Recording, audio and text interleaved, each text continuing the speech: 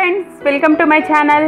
ఈరోజు మనం జొన్న రొట్టె కాకరకాయ వెల్లుల్లి కారం రెండు తయారు చేసుకోబోతున్నాము. జొన్న రొట్టెతో కాకరకాయ వెల్లుల్లి కారం కాంబినేషన్ చాలా టేస్టీగా ఉంటుంది. అంతేకాకుండా జొన్న రొట్టె హెల్త్కి కూడా చాలా మంచిది కదా, అలాగే కాకరకాయ కూడా చాలా మంచిది కదా హెల్త్కి. ఇప్పుడు మనం రెండు ఎలా తయారు చేసుకోవాలో చూసేద్దాం. తయారు చేసుకునే ముందు మీరు కనుక నా ఛానల్ని ఫస్ట్ టైం చూస్తున్నట్లయితే నా ఛానల్ని సబ్స్క్రైబ్ చేయండి. ఆ తర్వాత పక్కనే ఉన్న బెల్ ఐకాన్ మీద క్లిక్ చేయండి. ఇలాంటి మరిన్ని హెల్తీ అండ్ టేస్టీ రెసిపీస్ కోసం ఛానల్ని చూస్తూనే ఉండండి. ఇప్పుడు ఎలా తయారు చేసుకోవాలో చూసేద్దాం. ముందుగా జొన్న రొట్టె ఎలా తయారు చేసుకోవాలో చూసేద్దాము. జొన్నల్ని నేను జున్నుకు పట్టించాను. ఈ విధంగా మెత్తటి పిండి రెడీ అయిపోయింది. తర్వాత ఒక బేసిన్ లాంటిది తీసుకొని, మీ దగ్గర పెద్ద బౌల్ ఉంటే కూడా తీసుకోవచ్చు. మనం ఎన్ని రొట్టెలు అయితే చేయాలనుకున్నామో అంత పిండిని మనం వేసుకోవాలి. వేసుకున్న తర్వాత మధ్యలోకి కొంచెం ఈ విధంగా చేసుకొని, నేను కొంచెం హాట్ వాటర్ వేస్తున్నాను. ఈ విధంగా కొంచెం సరిపోతుంది, ఎక్కువ వేయాల్సిన అవసరం లేదు. ఈ హాట్ వాటర్ వేయడం వల్ల మనకు పిండి బాగా జిగటతనం వస్తుందన్నమాట, రొట్టె విరిగిపోకుండా వస్తుంది. తర్వాత కొంచెం స్పూన్తో మిక్స్ చేసుకున్న తర్వాత నార్మల్ వాటర్ వేసుకొని పిండిని ముద్దలాగా కలుపుకోవాలి. చేత్తో ప్రెస్ చేసుకుంటూ, అవసరం పడితే కొంచెం వాటర్ వేసుకుంటూ మనం పిండికి రొట్టెకి పిండి ఎలా కలుపుకుంటామో ఆ విధంగా కలుపుకోవాలి.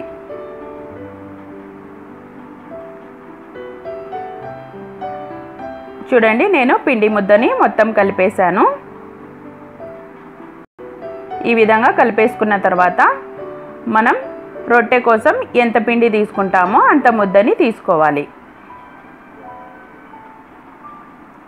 ఈ విధంగా కొంచెం ముద్ద తీసుకొని నేను ఫ్లోర్ మీదనే వేసుకుంటున్నాను రొట్టె. ఈ విధంగా ఫ్లోర్ క్లీన్ చేసుకున్న తర్వాత మనం ఒక 2 మినిట్స్ వరకు ఈ పిండిని ప్రెస్ చేసుకోవాలి. ఇలా చేసుకోవడం వల్ల మనకు రొట్టె విరిగిపోకుండా బాగా వస్తుంది, పొంగుతుందన్నమాట. కొంచెం వాటర్ వేసుకుంటూ మనం 2 మినిట్స్ వరకు ఇదే విధంగా ప్రెస్ చేసుకోవాలి. 2 మినిట్స్ తర్వాత రౌండ్ బాల్ లాగా చేసుకోవాలి, రొట్టె ఒత్తుకోవాలి. ఇప్పుడు రౌండ్ బాల్ లాగా చేసుకున్న తర్వాత కింద పొడిపిండి చల్లుకోవాలి. ఈ విధంగా కొంచెం పొడిపిండి చల్లుకొని, పైన కూడా కొంచెం పిండి చల్లుకొని, ఈ విధంగా ఒక చేత్తో తిప్పుకుంటూ ఒక చేయి సైడ్స్కి అడ్డం పెట్టాలి, మనకు విరిగిపోకుండా రావటానికి. ఈ విధంగా కొంచెం పెద్దగా చేసుకున్న తర్వాత ఒకటే చేత్తో మనం ప్రెస్ చేసుకోవచ్చు. ఈ విధంగా కొత్తగా చేసే వాళ్ళైతే కొంచెం చిన్నగానే చేసుకోండి. నాకు అలవాటు కాబట్టి నేను ఇక్కడ పెద్దగా చేస్తున్నాను రొట్టె. కొంచెం పెద్దగా అయ్యాక 2 చేతులతో కూడా ఈ విధంగా మనం ఒత్తుకోవచ్చు రొట్టెని. కింద పిండి సరిపడేంత వేసుకోవాలి, తక్కువ వేసుకుంటే మనకు కింద ఫ్లోర్కి అంటుకోపోతుంది. కాబట్టి కొంచెం పిండి ఎక్కువనే పడుతుంది కింద సైడ్. ఈ విధంగా జొన్న రొట్టెను నేను ప్రిపేర్ చేసుకున్నాను. మెల్లిగా ఈ విధంగా చేతిలోకి తీసుకొని, నేను ఆల్రెడీ పెనం హీట్ చేసుకున్నాను పొయ్యి మీద. ఈ విధంగా మెల్లిగా వేసేసుకోవాలి. వేసుకున్న తర్వాత మనం కొంచెం వాటర్ని ఈ విధంగా చిలకరించుకోవాలి. కొత్తగా చేసే వాళ్ళైతే ఒక క్లాత్ తీసుకొని ఈ విధంగా వాటర్లో ముంచేసి చేసుకోవచ్చు. కొంచెం వేగిన తర్వాత రెండో వైపుకి తిప్పుకోవాలి. ఈ విధంగా అంతే. ఇటు సైడు కాసేపు వేగాక మనం మళ్ళీ ఈవెన్గా వేగేటట్లు తిప్పుకుంటూ కాల్చుకోవాలి రొట్టెని. మా సైడు జొన్న రొట్టె పెన్నం ఇలాగే ఉంటుంది. మీకు అవైలబుల్గా ఉంటే వేసుకోండి, లేకపోతే నాన్ స్టిక్ పెన్నం మీదైనా వచ్చేస్తుంది. ఈ విధంగా అన్ని వైపులకి ఈవెన్గా కాల్చుకున్న తర్వాత చివరగా మళ్ళీ అటు సైడ్ తిప్పుకోవాలి. ఇప్పుడు తిప్పుకున్నప్పుడు మనకు రొట్టె పొంగుతుందన్నమాట. చూడండి, మెల్లిగా పొంగుకుంటూ వచ్చేస్తుంది. అంతే, మనకు జొన్న రొట్టె రెడీ అయిపోయినట్లు. చూడండి, మనకు పూరీలాగా ఎలా పొంగుతూ వచ్చేస్తుందో ఒకసారి చూడండి. అంతే, పూరీ లాంటి జొన్న రొట్టె రెడీ అయిపోయింది. జొన్న రొట్టెకి హెల్త్కి చాలా మంచిది కాబట్టి ఎప్పుడు చపాతీలు కాకుండా ఇలా జొన్న రొట్టెలు కూడా ప్రిపేర్ చేసుకుంటూ ఉండండి.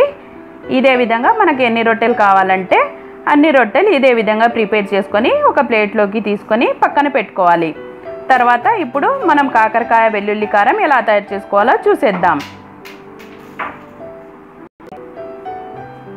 కాకరకాయ వెల్లుల్లి కారం కోసం నేను కాకరకాయల్ని వాష్ చేసేసుకొని కొంచెం పీల్ చేసేసి స్కిన్ కట్ చేసి పెట్టుకున్నాను.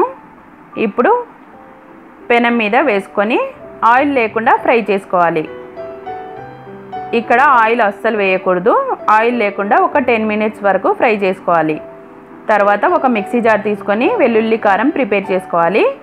దానికోసం కొన్ని వెల్లుల్లి రెబ్బలు, సరిపడినంత సాల్ట్, 1.5 టీ స్పూన్ కారం వేసి మిక్సీ పట్టుకొని ఒక బౌల్లో తీసేసి పక్కన పెట్టుకోవాలి. తర్వాత ఈ కాకరకాయల్ని మిక్స్ చేసుకుంటూనే ఉండాలి, లేకపోతే కింద మాడిపోతాయి, పైన వేగవు. ఇదే విధంగా మిక్స్ చేసుకుంటూనే ఉండాలి. ఆయిల్ వేసుకుంటే మనకు కాకరకాయలు మెత్తబడిపోతాయి. అందుకే ఇక్కడ ఆయిల్ లేకుండా ఫస్ట్ 10 మినిట్స్ వరకు మనం ఇదే విధంగా ఫ్రై చేసుకోవాలి. చూడండి కొంచెం కలర్ మారుతున్నాయి కదా, ఇంకాసేపు అదే విధంగా ఫ్రై చేసుకోవాలి.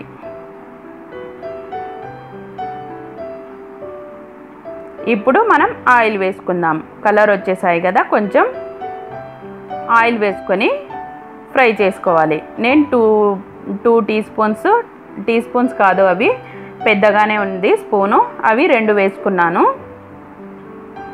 ఈ విధంగా వేసుకున్న తర్వాత మిక్స్ చేసుకుంటూనే ఉండాలి. ఇలా ఆయిల్లో ఒక 4-5 మినిట్స్ వరకు ఫ్రై చేసుకోవాలి.